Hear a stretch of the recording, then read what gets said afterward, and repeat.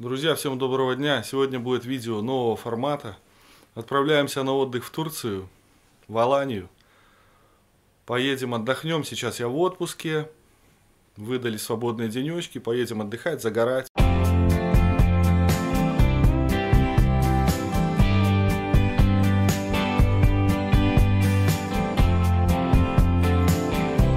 Ну вот, приехали на регистрацию.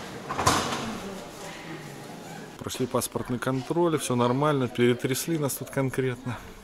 Ну, вроде все в порядке. Единственное, что ручная кладь, как бы разрешено по 5 килограммов на человека.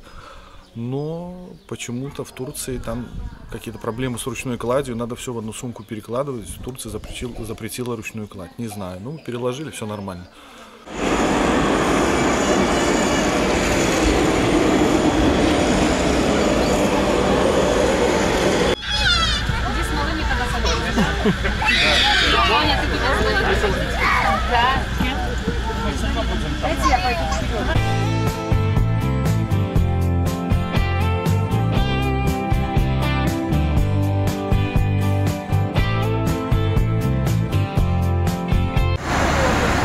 Друзья, пролетаем Черное море.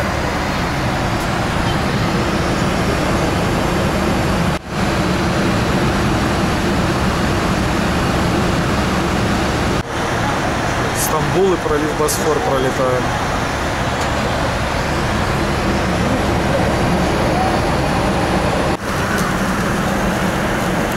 Вот такой у нас, друзья, в Белавии легкий перекус. Булочка будет мягкая. Колбаска нарезана. А вон, смотрите, еще какая-то, ну, другая там ветчина.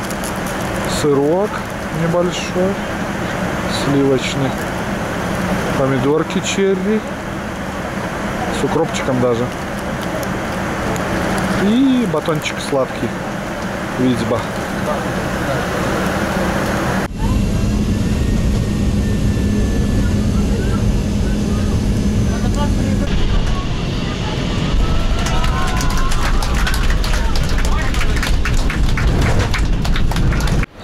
Ну что, друзья, добро пожаловать в Анталию. Паспортный контроль быстро прошли, штампуют моментально, чик-чик-чик-чик-чик. Виз не надо для нас, для белорусов. Вот, заскочили там дьюти-фри, мартини себе купил. Вот первая остановка, тут немного проехали, полчасика.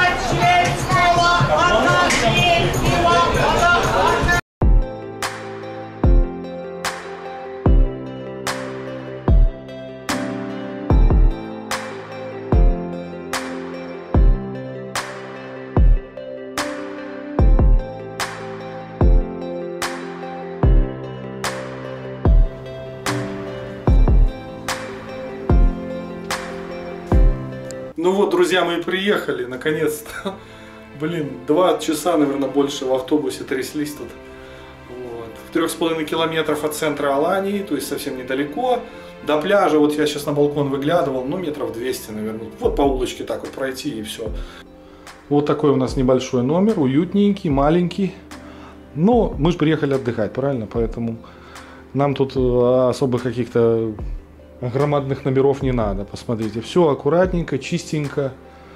Ну, не скажу, что тут где-то что-то ушатано. На первый взгляд все отлично. О, картина над кроватью с девчонкой. Кондиционер. Кресло хорошее, мягкое такое. Отлично, двуспальная кровать, телевизор. Вот, холодильник есть. Что там в холодильнике у нас? Ну, какая-то водичка стоит. Небольшая в пластиковых стаканчиках. Вот такой шкаф для одежды. Сейф. Можно сейф платный, по $1 в сутки. Будем арендовать его. Какие-то документы положил, деньги, чтобы все это с собой не таскать. Какие-то ценные вещи, камеру там положил. Вот. То, что тебе дорого, то можно вот сложить в сейф. Дальше идем. Ванная комната. Ну, вот такая небольшая. Из мрамора раковина сделана. Здесь стандартный такой наборчик, шампуни, гель для душа. Тут мыло, ватные палочки, бумага, полотенец, смотрите, 4 штучки. Еще вот 5-я лежит, может для ног оно такое. Душевая кабина. Ну нормально, вы знаете, так вот. Ни плесени, ничего. Как бывает иногда, знаете, приедешь. Сейчас пойдем посмотрим наш балкон в номере. Красота. Смотрите, 2 кресла. Вот. Секретный бычок это уже наш. Так что не думайте, номер был чистый, убранный. Смотрите, вот у нас такой внутри территории отеля. И вот буквально, даже я тут приврал вам, ну метров, ну 100, наверное, от отеля море. Вот оно, вот буквально морюшка. Так что пойдем скоро купаться, наконец-то, потому что духотища тут, конкретно говорили, вроде как 22-24 в Турции, в тени 32, короче, в Анталии. Вот, когда приехали, сразу так по башке бьет, потому что из Гродно вылетали вообще, там было плюс 14, наверное, плюс 15, а здесь 32 в тени, отличная погодка. У отеля 6 этажей, 170 номеров, рассчитаны где-то примерно на 500 человек, но вот сейчас заселение было такое, ну небольшое, то есть 147 человек было всего в отеле, отлично. Людей немного, то есть бассейна всем хватает, лежаки, шезлонги, есть шезлонги возле бассейна, есть наверху еще подняться, где водная горка там. Вот. Единственное, что горку включают 3 раза в день по полчаса, то есть вот почему-то так у них, не знаю. Там. Вот. Много детей, как бы, и дети все жаждут вот, покататься на горке, ну полчаса мало, это вот, знаете, там 3 раза по полчаса в день. Ну, наконец-то ноги в море помочили. Что-то я купаться стремаюсь, такая волна. Нормально так тянет на глубину. Здесь так видно, глубина уходит сразу. Вот. Но постояли нормально уже. Вон, шорты все мокрые.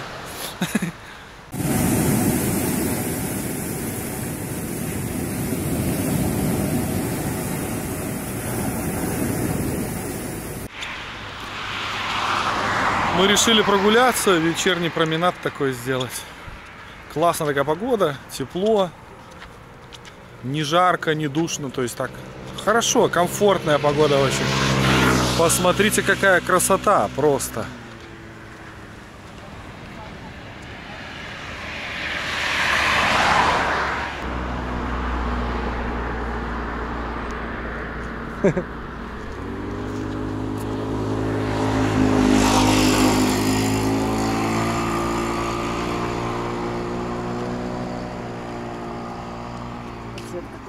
Но.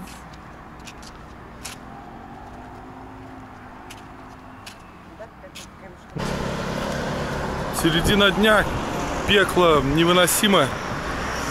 Пошли на обед, сходили. Сейчас решили тут по набережной прогуляться. Жара такая. Плюс хотим тут посмотреть велосипеды на прокат. Взять вечером покататься. Цены немножко сравнивать. Цены достаточно разные причем. Можно на сутки взять за 30 лир, а можно и за 45 на сутки взять велосипед. Выгоднее всего на сутки, конечно. Допустим, на час стоит 10-15 лир. Вот. А на сутки будет 30 лир. То есть, ну, выгодно.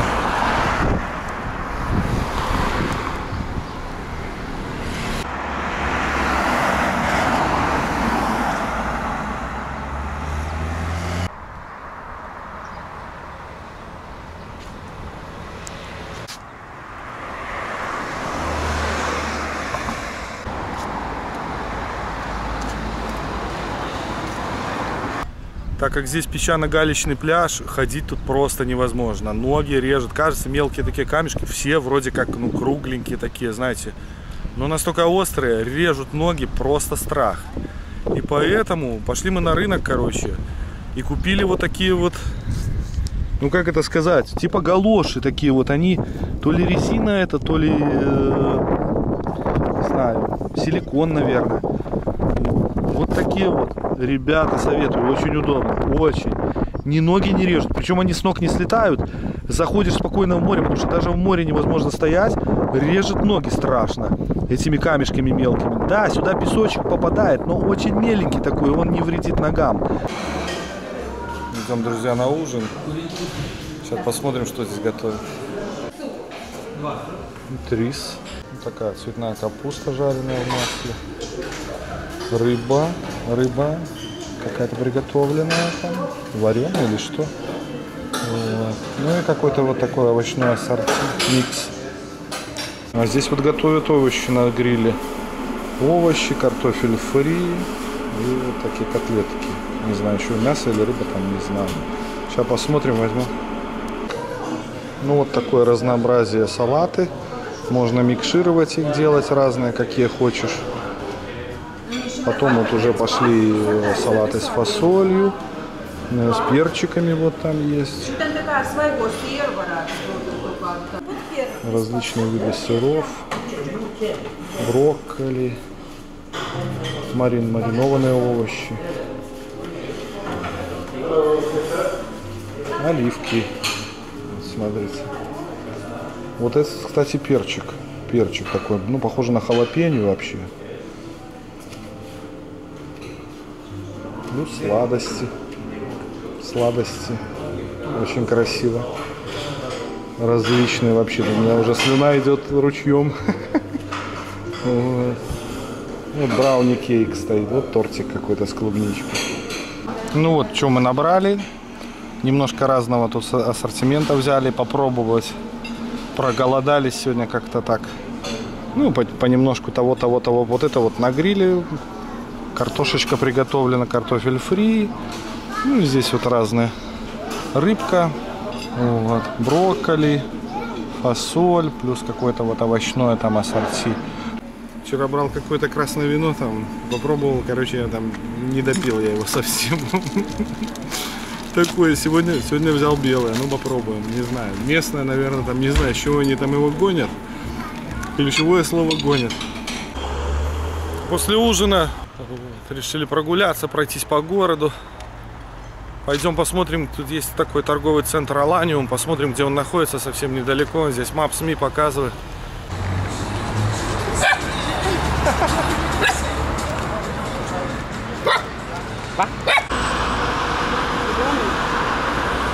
Очень оживленное движение. Причем странно, все вот в одну сторону едем, трехполосное движение в каждую сторону.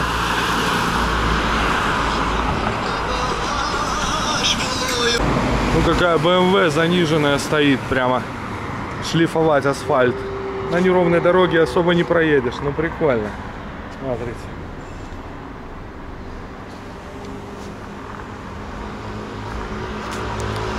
Они даже лобовые стекла тонируют, в салоне вообще ничего не видно.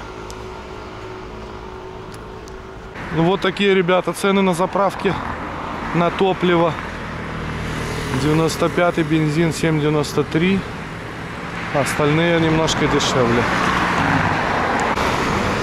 Оживленное движение такое, как прямо в мегаполисе. О, скорая помчалась. Друзья, идем на обед. Вот что мы взяли на обед. Супчик, по виду такой томатный. Ну, здесь овощные вот такие рагу сделаны. Макарошки, грибочки, курочка. Вышли прогуляться, сходили на море, с утра поплавали. Сейчас вот на рынке. Здесь такой продуктовый и вещевой рынок. Гуляем, смотрим. Продавцы такие не очень настырные. Вот. Но можно торговаться. Вот. Можно торговаться, как бы скидывают в 2 раза. Очень большой рынок, даже до конца не дошли. Сейчас встреча с гидом у нас. Пойдем назад, немножко хотим фруктов купить. Клубнички местные, потому что у них сейчас сезон клубники. Возьмем клубнички, купим. Плюс, что мы хотели, наверное, арбузика возьмем. И что мы еще хотели? Черешни, наверное, возьмем. Да, 15 лир черешня. Что там, арбуз по 5 лир. Вот. И клубника 10 лир килограмм. Сейчас пойдем попробуем, какая она на вкус. Такой большой продуктовый рынок. Есть все, специи, арбузы, дыни. Арбузы по 5 лир, дыни по 6.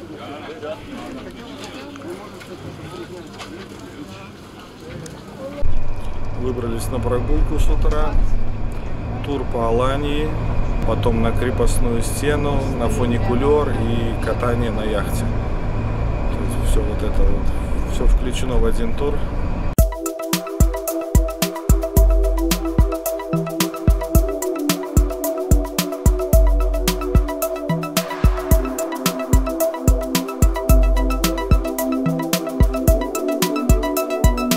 Панорама на город Аланья. Вон там порт видно. Крепостная стена. Вот. Кабинки фуникулера вдалеке видны тоже.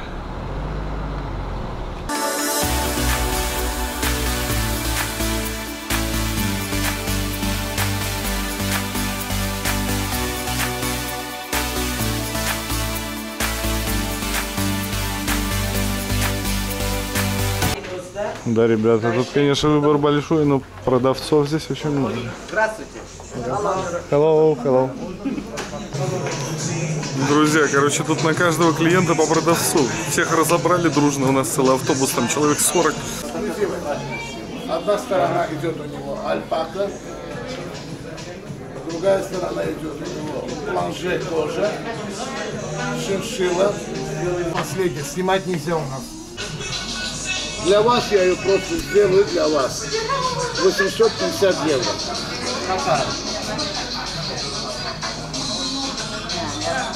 Меня не поймут, наверное. Почему? Ну, дорого. Для вас это дорого. Но эта вещь очень красивая, очень оригинальная. Вещь красивая. Конечно. Ну, зато вы будете одна единственная в этой вещи. Ну, это точно. Ну, для вас эта цена просто очень дорогая. Да. А в каких пределах, например, вы бы могли бы себе позволить?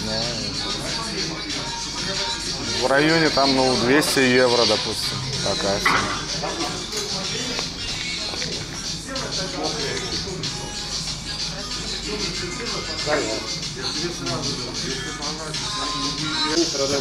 Это альпака, часть альпак больше нравится, чем... Ей то же самое. Да? Похоже, есть? Вот. Ну, в маске, кепки, ну, что-то понятное. Оля, вы тоже оденьте эту часть. Толик, пожалуйста. Будьте, не нервируй меня. Друзья, короче, вкратце по кожаному магазину. Зашли, значит, нам куртку предлагали. Мы как бы изначально у нас, ну, не было планов покупки, но интересно было поторговаться. Сначала вышла куртка 2500 евро. Вот. Даже шерсть альпаки, оказывается, там. Ну, я, конечно, уже не первый раз, я уже так с улыбкой это все смотрел, он заметил это. Сколько хочешь. Ну, для вас за 800 евро там, типа. Вот. Потом мы говорим, не, нифига дорого. Вы откуда? Мы с Беларуси. Ну хорошо, для вас в Беларуси 300 евро. Еще скинул. Мы говорим, нет. Потом на 200 скинул. Нет. Ну и в итоге так вот можно доторговаться до 160 евро. Мы не покупали, но подруга взяла. 160 евро. Я думаю, что это еще не предел, но вот эти товарищи, которые нас окучивали, конечно, меня провожали таким взглядом волчьим. Мы сели там возле автобуса посидеть, они еще, конечно, на меня долго волками смотрели, потому что я тут, ну, бизнес им сорвал. Так что смотрите, тоже не поддавайтесь на эти уговоры. Идем в пещеру Дамлаташ на экскурсию.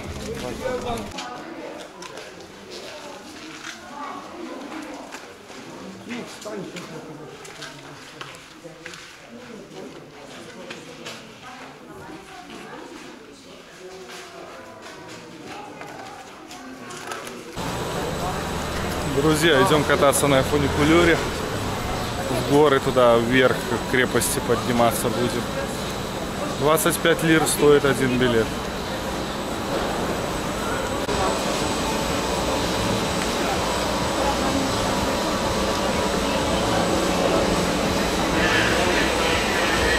В июне он должен цвести. Только он у меня не деревом, а вот так по земле.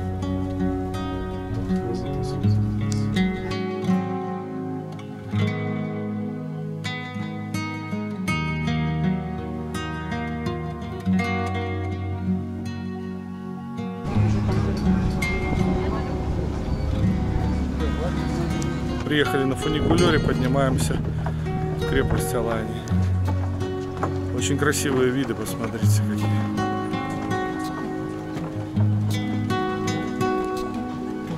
Порт Аланьи. Прогулочные яхты стоят. Там рыболовецкие суденышки стоят тоже.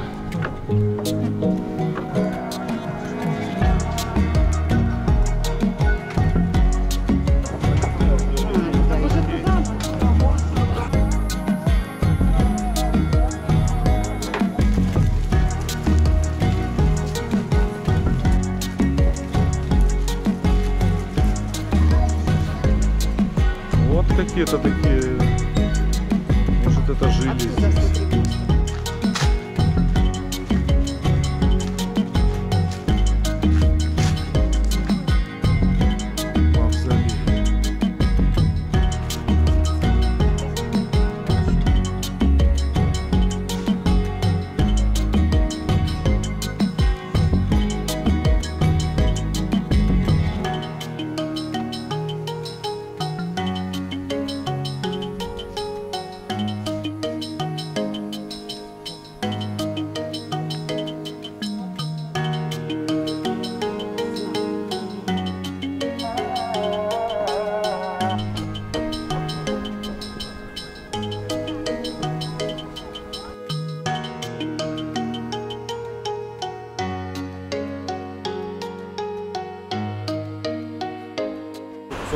Наконец-то приехали в порт. Сейчас пойдем кататься на яхте. В море выйдем.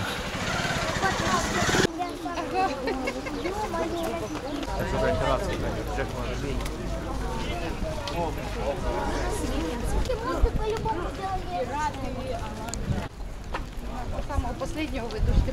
100%. Хамам. Пена. Пене класс.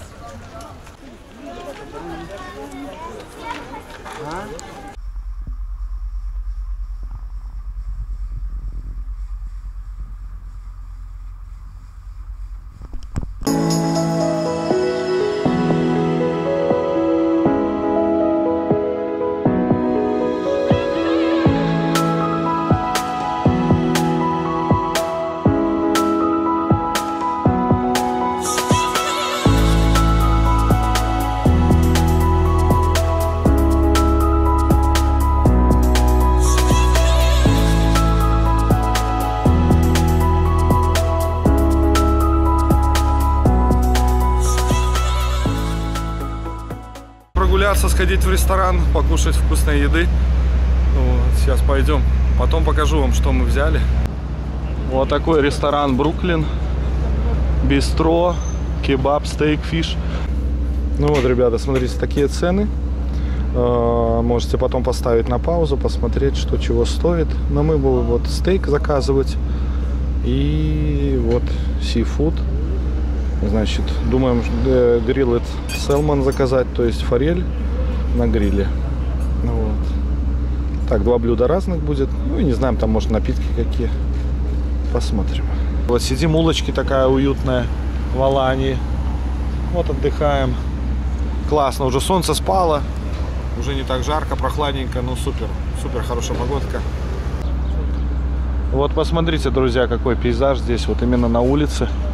То есть совсем недалеко за городом горы высокие. И там прямо облака, все в облаках такие. Классно, классно такой горный пейзаж красивый. Нам вот такой лаваш принесли. Свеженький, горяченький, прямо с пылу с жару. 2 соуса и сыр.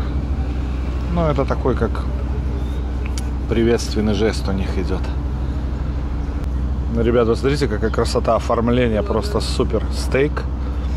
Значит, такой вот пюрешка, соус здесь, помидорка, из помидоров скрученная такая розочка красивая. Вот, все это полито соусом, плюс еще вот овощи. И второе блюдо у нас отдельно идут овощи вот так, в такой пиале специальной стеклянной. И вот куски форели на гриле приготовленные. Тоже с соусом, пюре плюс, и снизу вот, ой, слюни уже текут, и снизу вот овощи тоже. Ну, сейчас будем пробовать. Ну что, друзья, покушали мы тут с аппетитом, с удовольствием. Короче, все вкусно. Стейк на гриле просто супер такой. Медиум прожарку брал. Плюс он такой остренький, средней острости. Классно. Вы видели оформление, подача блюда вообще супер. Вот. Плюс второе блюдо было форель на гриле. Ну там просто бомба, пальчики оближешь. Плюс соусы, которые даются еще к ней. Можно макать, можно поливать. Ну вообще отлично. Просто получили удовольствие. Вот сидим уже где-то полчаса, тут не хотим уходить даже. Так что, ребята, рекомендую вам этот ресторан. Называется Бруклин. Вот такая обстановка красивая. Видите, Бруклинский мост. Очень классно готовят. Подача классная.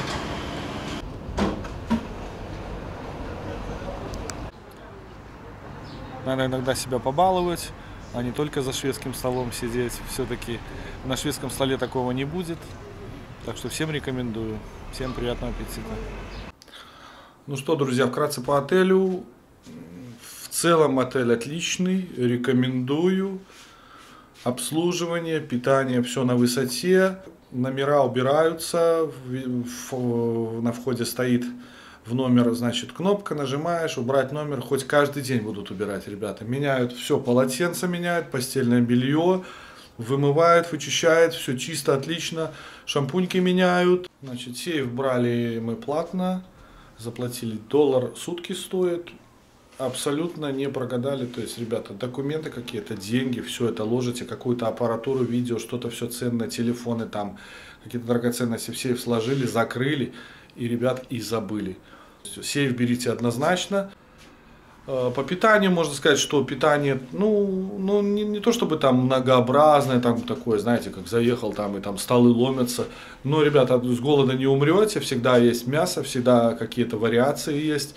Из мяса где-то какая-то курочка, котлеты, там еще что-то приготовлено. Рыба всегда есть. Плюс снэк-бар работает, в снэк-баре постоянно жарят, там делают картофель фри. Рыбу на гриле делают. Из таких небольших минусов по отелю, значит, ну, я вам скажу, что слабоватый Wi-Fi здесь. То есть, когда все начинают подключаться, он такой вот непостоянный, он то соскакивает, то есть, то нету. Как оказалось потом на пляже, оказывается, Wi-Fi гораздо стабильнее и лучше, чем в отеле. Не знаю почему. Но там вообще тянет, ну, лучше гораздо, в 2 раза лучше. То есть и видео какие-то отправляли, и фото. То есть вот воспользуйтесь.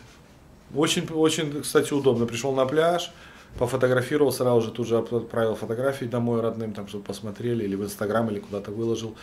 Что я вам скажу? Если у вас есть какие-то, ребята, вопросы, пишите, у меня есть сноски, там ссылки в контакт, в Инстаграм, пишите, я вам на все отвечу, вопросы по отелю.